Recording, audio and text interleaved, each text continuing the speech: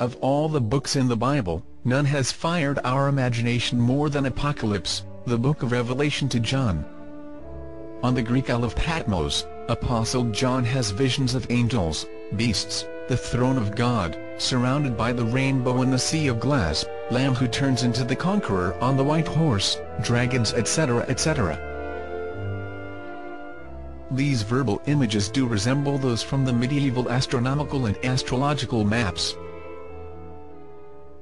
Look at the ancient sky map painted by great Ulrich Dürer. Astrology was an essential part of life in 14th–16th centuries. Therefore the Apocalypse prophecy edited and printed during this time contains medieval astronomical and astrological images. The astronomical interpretation of verbal images of Apocalypse yields the following horoscope of planets in the constellations. Planet Jupiter in Sagittarius, Planet Saturn in Scorpio, Planet Venus in Lion, Planet Mars in Gemini, close to Taurus, under the feet of Perseus, Planet Mercury in Balance, Sun in Virgin, Moon under Virgin's feet. The tradition says the Apocalypse was written in 95 AD by Apostle John. The Apocalypse we know today is the last book of the New Testament. First complete New Testament was edited only in 1515 in Basel, Switzerland by Erasmus of Rotterdam on the basis of half a dozen of sources. The text of the Apocalypse comes from the manuscript Erasmus lent from the German biblical scholar Reuchlin.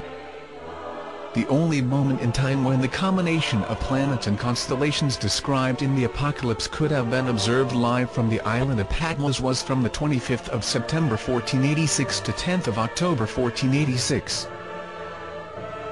So, when was the Apocalypse, book of Revelation to Apostle John written?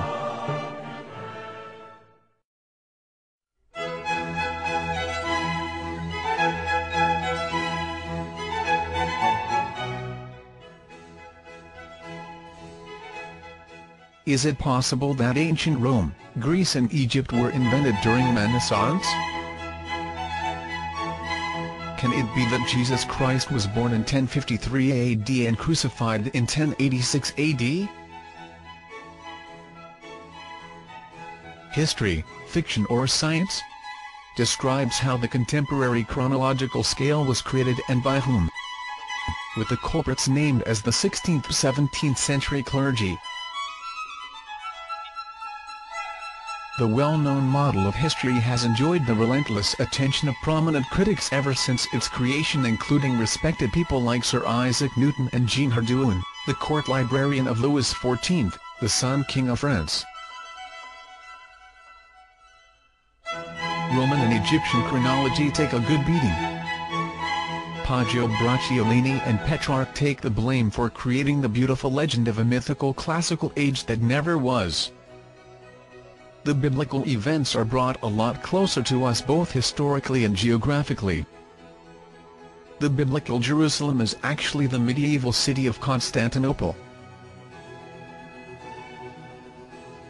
The New and the Old Testaments swap their positions in chronological order and are shown to refer to medieval events.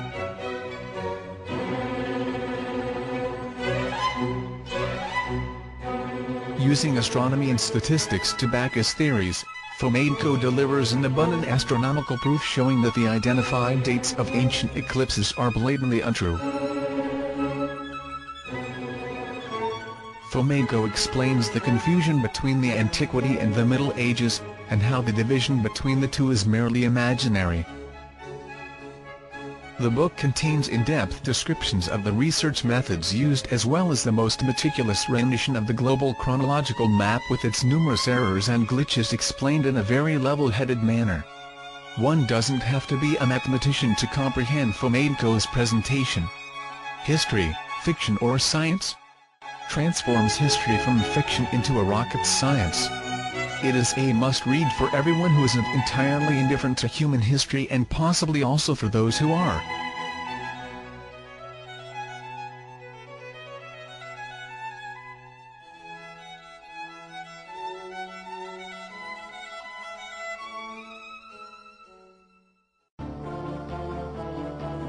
This book will change your entire perception of history forever. What if ancient Rome, Greece, and Egypt were invented during the Renaissance?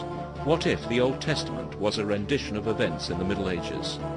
What if Jesus Christ was born in 1053 and crucified in 1086 AD? Sounds unbelievable? Not after you've read History, Fiction or Science by Anatoly Fomenko, the leading mathematician of our time.